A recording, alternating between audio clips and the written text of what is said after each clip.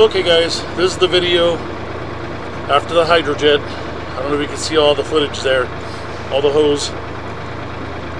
There's the machine with the yellow beacon.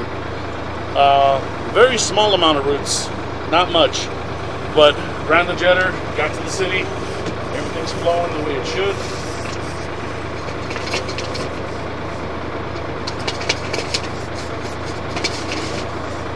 This is the camera after the Hydrojett. This is all original cast iron piping that looks like it might be cracked along the bottom.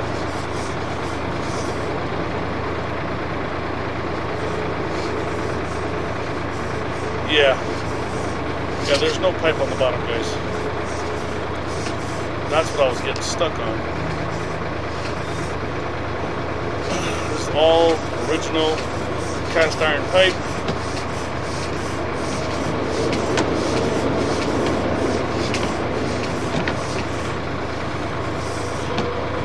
Just spoke to the homeowner, asked her to flush the toilet a couple of times.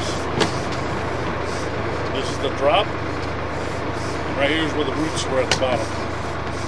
Right at the bottom, right there. That was full of roots right there. Obviously that king palm. But see that? Now I'm pushing dirt. So that's indication of a broken pipe to me.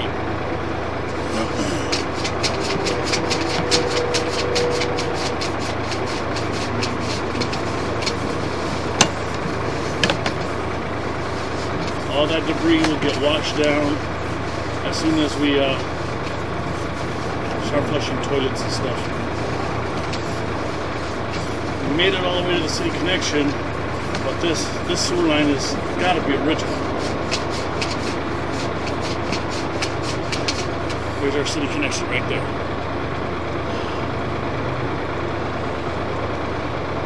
The center of the street already has an epoxy liner.